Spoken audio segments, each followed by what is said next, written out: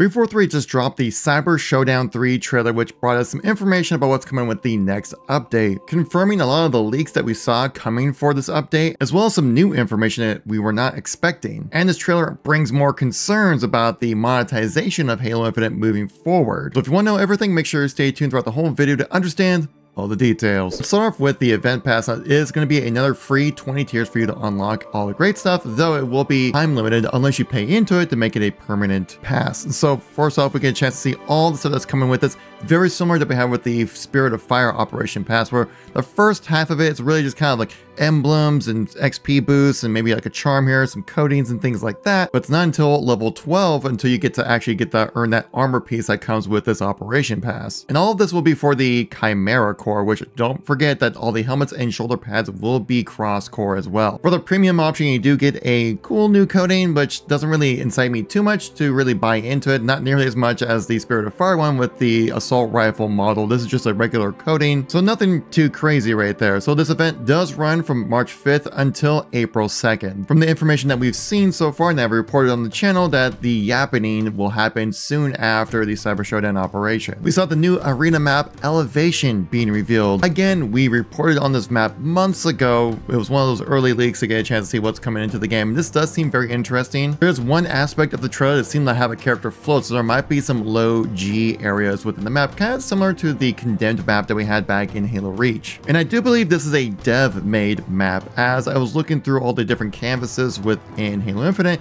this one didn't really seem to match up, so it does look to be a dev-made map, not a Forge-made map, which is kind of a compliment to Forge. You have to really look into it to see, like, wait, is this a dev-made or a Forge-made map? Really shows the level of quality Forgers are able to create with Halo Infinite's Forge right now. Now, I'm sure the big thing a lot of people are really excited about with this operation update is that we're getting 6 new maps when it comes to Husky Raid, one of the most popular modes within Halo Infinite. Again, we reported on these maps earlier, so if you're not following the channel, make sure you subscribe. But the new maps of Foundation, Merchants Square, Outlook, Rujaya or Rojaya, however you want to pronounce that, Urban Raid, as well as Pharaoh. Interesting thing about Rujaya is that the map will be coming later in the operation, so sometime before the beginning of April. So when you launch into the operation, remember that there's going to be 5 maps available for you to play at launch, not 6. Now, we touched on this at the beginning of the video, but this is what we're actually going to talk about. It's the shop. It's the monetization and what was really focused on with this trailer. I didn't break down the second percentages of what was playable content showcased within this trailer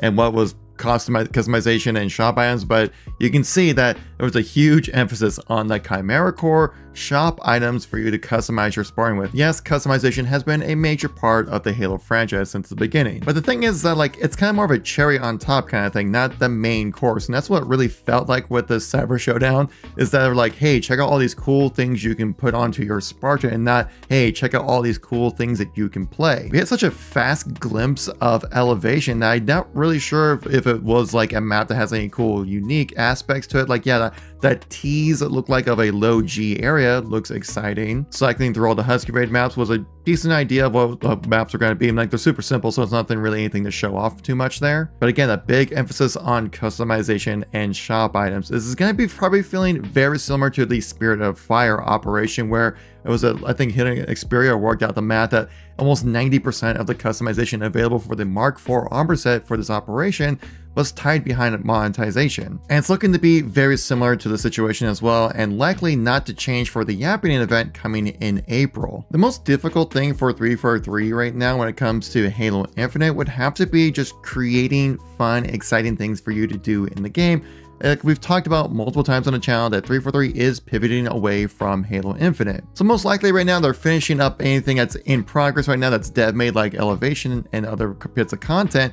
But really anything that's going to be brand new or something you can play around with will likely be done through Forge, which me personally, I'm okay with, because Forge is such a great tool within Halo Infinite, and the community is incredibly talented and very passionate when it comes to their creations, that you can really make some interesting things. But honestly, this update really does feel like something that would be fun for maybe like a week, and then you kind of just drop it. We have seen various leaks and rumors of extremely popular custom game modes that we've seen within the custom game browser coming into matchmaking for Halo Infinite eventually. That information leaked out about 2 weeks ago, and so we could probably see it coming in maybe with the new operation for the happening or some time beyond that. Bringing in modes like Tower Defense Ultimate, the Forged Falcon's Night of the Undead, some custom maps for Firefight, as well as some campaign levels recreated within Halo Infinite's Forge to be played through matchmaking. Oh, and the Battle Royale that we talked about earlier on the channel. No, not that Tatanka Battle Royale that we've been talking for years on this channel. That's pretty much dead in the water at this point. I'm talking about the Forged Falcons Battle Royale, which I've played a bunch and it is really good. It's basically